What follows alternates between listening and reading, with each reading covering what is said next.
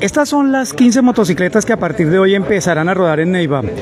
Y empezarán a rodar para hacerle frente al delito, para detener a delincuentes. Esos videos que ustedes observan cuando incluso a la nación nos lo suministra la misma gente, de alguien que está cometiendo un atraco, que está cometiendo un homicidio, que está cometiendo incluso un abuso sexual, pues ahora, a partir del momento, estas motos, y voy primero con el coronel Diego Vázquez, ya entenderán por qué, sí, serán para ese fin. Usted me habló de un grupo especial, coronel Diego Vázquez, cordial saludo. Cordial saludo a todos los seguidores y a quienes se conectan en este momento a esta página de la Nación. Importante aporte a la seguridad ciudadana. Estas 15 motocicletas en buena hora llegan a reforzar la seguridad de la ciudad. Nos servirán primero para reforzar algunos cuadrantes que requieren renovar su motocicleta ya por modelo y por tiempo de uso, pero también nos van a servir para conformar un grupo especial operativo, una reacción motorizada que busca principalmente apoyar a los mismos cuadrantes, realizar planes especiales, realizar puestos de control, acudir a cualquier llamado urgente que requiera la ciudadanía. Es decir, con este grupo o reacción motorizada lo que buscamos es tener más movilidad, tener más cobertura y tener más reacción ante el delito. Hacer planes especiales, sobre todo fines de semana, horarios nocturnos, donde se presenta la mayor incidencia de hechos delictivos.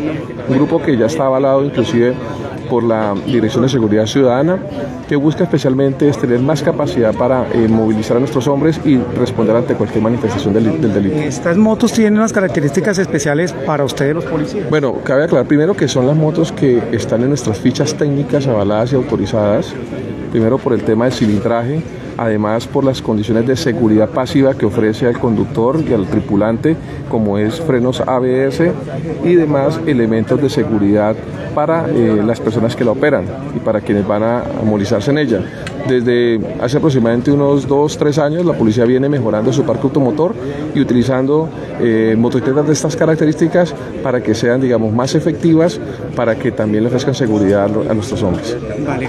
Coronel, gracias. Alcalde Gorky Muñoz, ¿una inversión de cuánto y con qué fin en la entrega de estas motocicletas que usted está haciendo hoy para la ciudad? Una inversión cerca de los 500, 600 millones de pesos, donde pudimos a través del Fondo de Seguridad entregar y seguir entregando herramientas claras que necesita la policía para poder generar más condiciones de seguridad, tener una reacción más inmediata, y eso pues genera mayor aspecto en lo que tiene que ver con la seguridad. ¿Para enfrentar qué?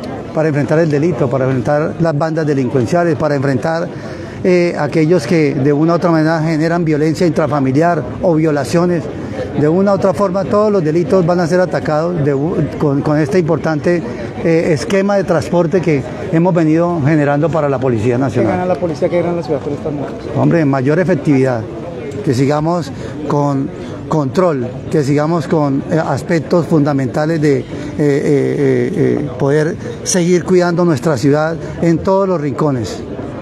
¿Algo más, alcalde, con respecto a las motos? No, es importante que podamos darle buen uso a este esquema y que la ciudadanía siga denunciando. Los invitamos a que denunciemos, a que generemos entre todos la estrategia de poder atacar las redes de bandas delincuenciales que hay que de una u otra manera seguir desarticulando. Alcalde, gracias. Muchas gracias. Y que la ciudadanía siga denunciando, ha dicho el alcalde de Neiva Gorky Muñoz, 500 millones de pesos, un poquito más.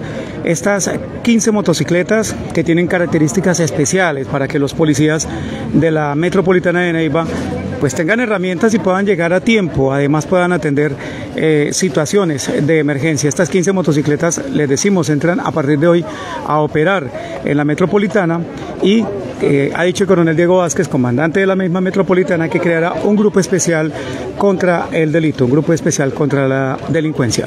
Transmisión en vivo para Facebook, Periódico La Nación, YouTube La Nación Digital. Estamos como Prensa La Nación en Instagram, Prensa La Nación en Twitter. Los invitamos a visitar www.lanacion.com.co.